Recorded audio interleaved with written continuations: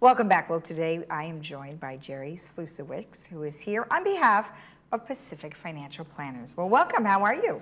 Doing great, Lisa. How are you? Good, good. You know, I know people just have tons of questions for you all the time. And now, of course, we hear about the debt ceiling and, inflation and job reports. I mean, it's just coming at us all the time. So we're glad you can make it and help us ease our fears. I'm hoping anyway. Yeah, a lot of that stuff is a lot of noise. There's always going to be a crisis du jour, right? Yeah. And it doesn't really matter when you go back in time, et cetera. But some of these things are cause alarm for people. But when you have a good, sound income strategy, you don't have to worry as much because you're getting paid as you wait. Well, right. And I think that's one thing that you've always made very clear with everyone here is that you put them in a position where they're not going to lose as much money or value as opposed to maybe somebody who isn't using someone like yourself. Right. I mean, again, we use insured and then non-insured investments. So there's no risk on the insured investments. And generally, again, it comes down to the client and what their needs are. Generally, we put about half the money into something that has absolutely no risk, complete safety, and can produce monthly income should they need it. Whenever they want to turn that income on, they can have monthly income for life. And that's one thing that we use quite extensively with some of our clients. Some of our clients, that's all they have. Yeah. Now we have risk investments as well. So when you have risk, you've got to decide how much risk you're willing to take. Right. Most advisors have a hold and hope strategy. We don't. We have a manage the risk strategy where we do take less risk. And in addition to that, we try to use income vehicles that pay either monthly, semi-annually, or quarterly dividends. And when you're getting paid along the way, those companies, those institutions, those bonds, if you will, are safer than someone who's just trying to go for pure growth, like a Google or a Microsoft, and try to make your money in kind of the greater fool theory. Sometimes you end up being the greater fool, like last year when the markets go down. Right. With our strategies, if they're paying you along the way, they generally don't go down, and we also use some really safe bonds in that strategy as well. And those are the kinds of things I think people need to hear right now because there is so much noise, like you mentioned. We've got people fearing that their banks are going to go under and that all their money is going to go away. You're right, Lisa. I hear that one. I'll use my in-laws. My father-in-law called me the other day and was asking me about Bank of America. Oh. And I'm like, that's the second largest bank in America. I go, they're not going to go under. Yes, it's not 2007 to 2009, and you're right. I get a call on that every single day, Lisa. Okay. That is the number one question.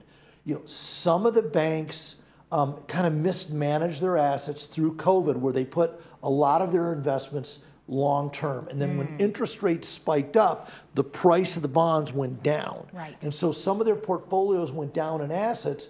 But it's still guaranteed. This wasn't some violation of the rules. It was probably just mismanagement. They should have staggered the maturities from short term to medium term and then some long term, like that Silicon Valley Bank put all their money out long term. So there was a run on the bank, classic run on the bank, and that's what we're seeing.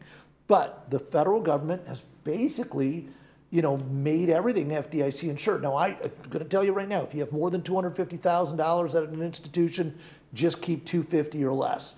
If you have a trust, and it's in the name of the trust, you have 250 times the number of beneficiaries. So you have 3 beneficiaries, you have 750,000. Okay. If you have a question, they can always call me. But the point is that we're not in the banking crisis that we saw between 2007 and 2009. Not even close.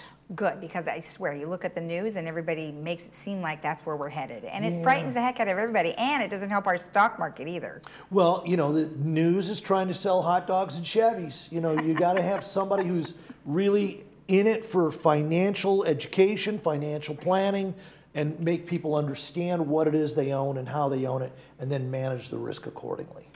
When you talk about growth stocks, there's that Jim Cramer guy that's on TV, and he gives all sorts of advice. And plus, there's lots of other resources that we could always go to. But is it really a good idea to go to all those resources? I mean, they're all just opinions. Lisa, you're absolutely correct. There's too much information, and that's the problem.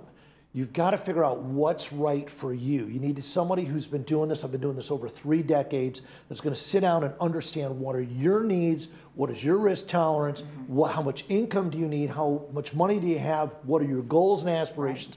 I call it the safer money system, sound advice for everyone's retirement.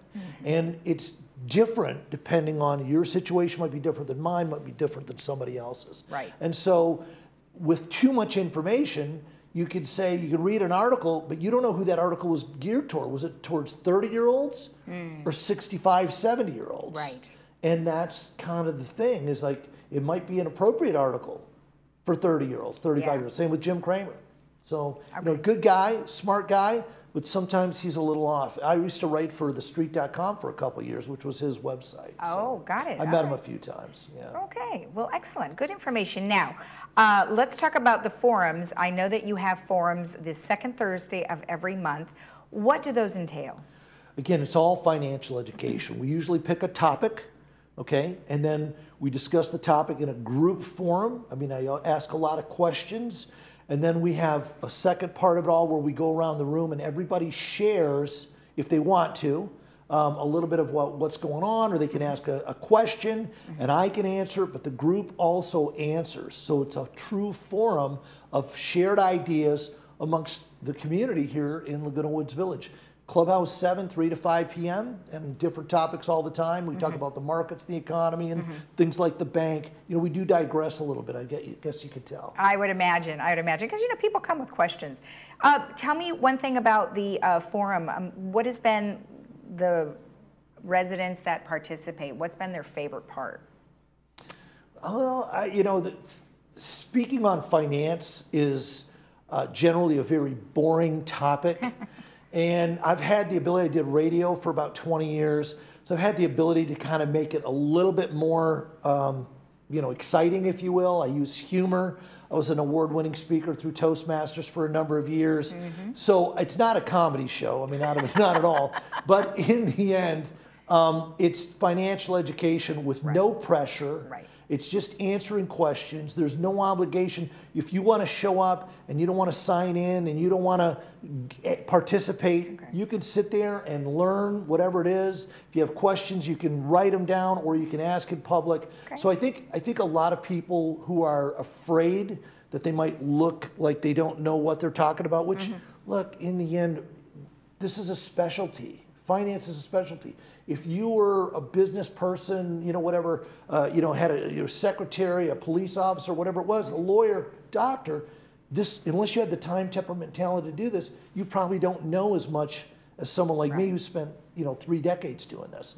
So it's okay to ask questions. And I think that's their favorite part, is getting their questions answered in a non-threatening format. Perfect. All right.